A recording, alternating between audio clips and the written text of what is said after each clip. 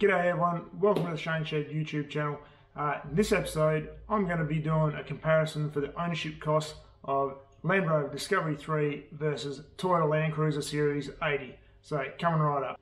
Now, before I get into all that, if you're not familiar with my YouTube channel, I mostly film myself mucking about in the shed. Lately, it's been quite a bit of mucking about with the Disco 3. That's just a high maintenance vehicle, as we're going to find out, and my Chev Suburban, and pretty much anything else that I get my hands in here. So if that sort of content interests you, then go check out my other stuff, and don't forget to like, share, subscribe, all that. So let's get into it. So interesting, these two vehicles, I own them both for 8 years. Now the Land Cruiser, I owned that from about mid-2006 to mid-2014 when it unfortunately got written off. Story for another time maybe.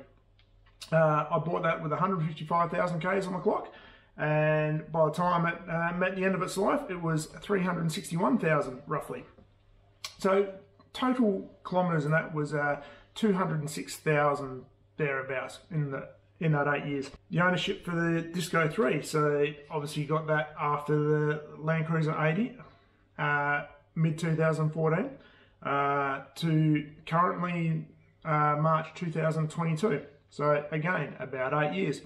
I bought that with 165,000 Ks on the clock, currently at 401. So we got a total of around 236,000 kilometres. So hey, 8 years, we've done probably a little bit more kilometres in the Disco than the Land Cruiser, but you know, all in all, pretty similar, and it's a pretty good comparison for what it's going to cost to maintain high mileage vehicles. Probably worth mentioning before I start as well, I'm not going to include the costs of insurance and registration. I think it's probably something that varies too much. Like if you're talking in Australia, it varies a lot by state to state.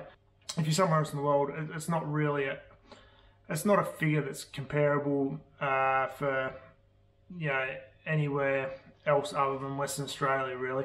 And also, the Land Cruiser was 8 years previous to now, so especially rego, I noticed here in WA has gone up a massive amount in that time. So it's not a fair thing to compare. So I'll break this down into fuel, servicing, repairs, additions, and yeah, that's it. So servicing is going to cover your routine, oils, filters, belts, all that sort of stuff that you do on a regular basis. Like a routine, 10,000 kilometre service, 20,000, up to your belts, like 100,000 kilometres, all that sort of stuff. Repairs are basically anything that's is outside of the routine servicing. So anything that you replace, I guess unexpectedly, suspension bushes, suspension components, wheel bearings, etc. I'm sure you know where I'm getting at with this. And additions, now I include tyres in additions. That's just the way I separate it in the software that I use for recording this info. But additions will also include, roof racks, awnings, bull bars, all that sort of junk and extras that bay four drivers throw on their rigs. You know what I'm talking about there. Some people go absolutely bananas with this. I've kept it pretty simple. Okay, so let's kick off. Fair warning though, before we start, if you have not kept records of what you spend on a vehicle and you've never really thought about adding it up over the years, and you're watching this sort of info for the first time, you'd probably be surprised at how much it actually costs. So, brace yourself for impact. So if you have no idea what this sort of stuff costs you long term and you don't want to know, then I'd probably say go somewhere else and watch another YouTube video. So with that warning out of the way, let's get into the details. So I'll be relying on my notes here because there's a fair bit of info. So yeah.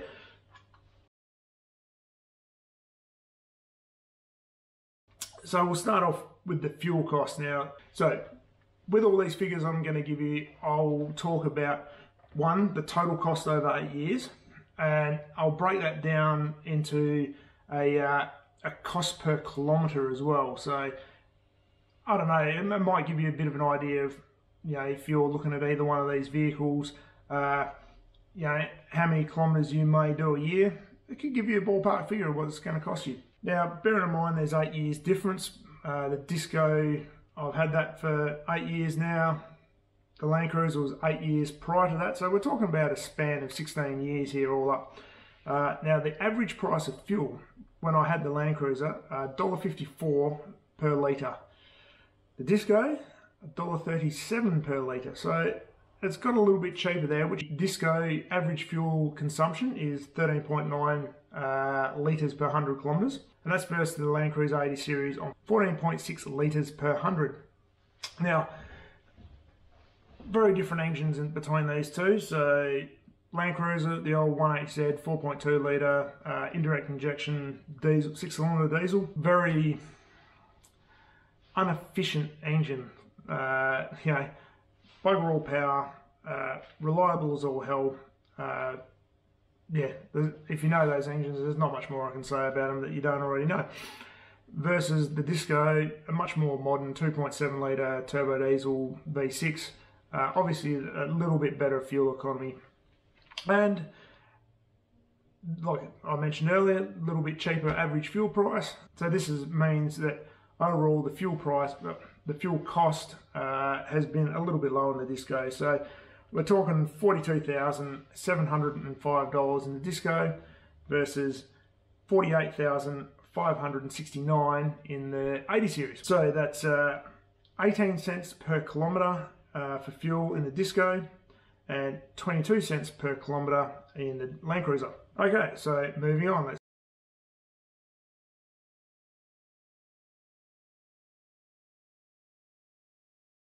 Let's talk servicing now. Like I said earlier, oils, filters, etc. All the routine crap.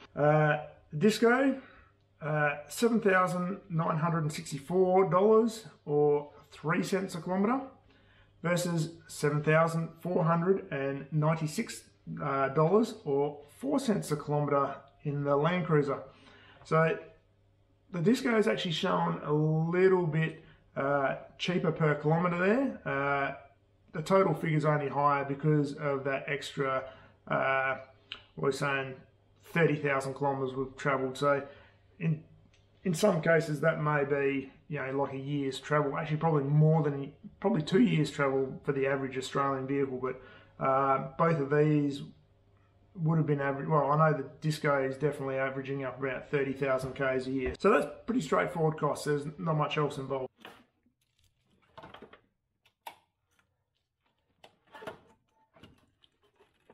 So repairs, all the unexpected stuff you do throughout the year. So this is where the gap widens majorly. There's no other way to say it about it. The Disco, $22,613, which is 10 cents per kilometre, versus the LandCruiser, which is $2,693. or 1 cent per kilometre. This hammers home the reliability that a lot of Toyota owners always go on about. And you know, I've been a Toyota owner before, so I certainly know about it. Probably just a little side shoot of that.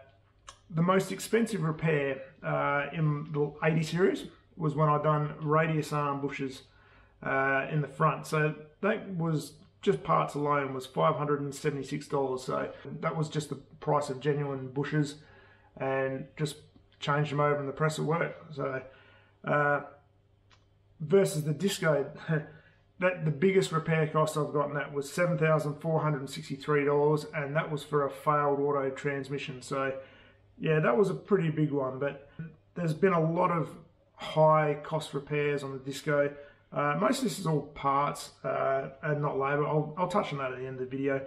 But the main point out there, the average cost per repair on the Disco has been $404 versus the LandCruiser $108.